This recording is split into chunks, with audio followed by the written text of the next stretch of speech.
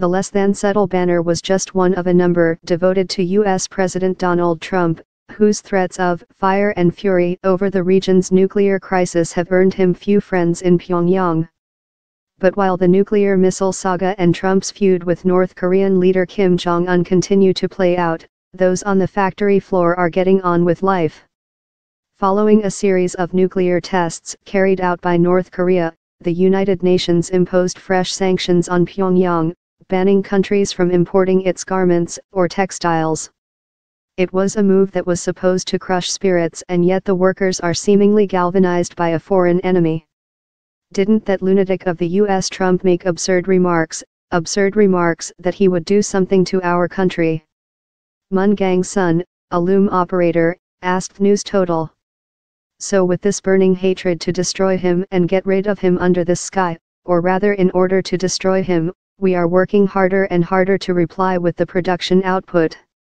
Read, North Korean official, take hydrogen bomb threat. Literally, Moon's rhetoric matches the language used on the inflammatory poster, which also features a longer propaganda message in smaller letters. All the fighters at work achieve the everyday goal by over 200% with hearts to kill Dr. Trump by cutting and tearing apart his body and cutting his head off. We storm ahead. Moon is just one of 8,000 workers inside the country's largest textile mill in the east of Pyongyang and was carefully chosen by government guides to speak with News Total. Chief Engineer Ri Yong-gun, who has been working there for 4 years, also selected to speak with News Total, says the factory mainly produces goods for domestic consumption, providing fabric to local garment and bag manufacturers. He said that in the past, exports were a big business, with around 20 to 25% of its output bought up by clients from Russia, China, and Japan. With sanctions bringing an end to exports, the focus has shifted, but RI says production is continuing at a similar pace.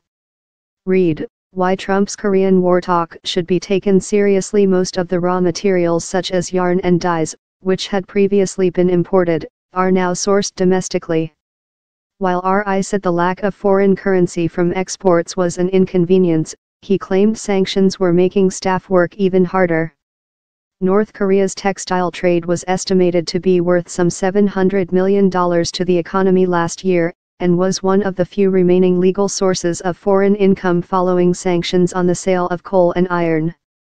While it's too early to decipher just how much damage the loss of business in the textile sector will have on the economy, previous sanctions appear not to have prevented economic growth over the past few years, according to estimates provided by the Bank of South Korea. In fact, within the factory, there appears to be an almost defiant attitude, or perhaps one of absolute denial, when it comes to the effect of sanctions. Moon, who has worked at the factory since she left school, was recently awarded the title of Meritorious Worker for her performance on the factory floor, where she operates a weaving loom that makes polyester fabric. But Moon is also a ranking member of the ruling Workers' Party of Korea and was even a delegate at leader Kim Jong-un's party Congress, a position afforded to only the most loyal of members. She is determined to serve the state, just as her parents did before they passed away. Now, as a wife and a mother to 2 young children, she says she is focused on helping her country move forward and resist international interference. Asked whether she feared the impact of sanctions or a military attack by the U.S., she insisted that the threats from Washington don't register on North Korean workers and that they aren't motivated by financial gain. We are only working so that our people can live a better life, to wear prettier cloth and live in a better house, she said. It's nothing related to missiles and such at all. As long as we have our leader, as long as there's the military as well as the power coming from our unified people, what is there to be scared and afraid of?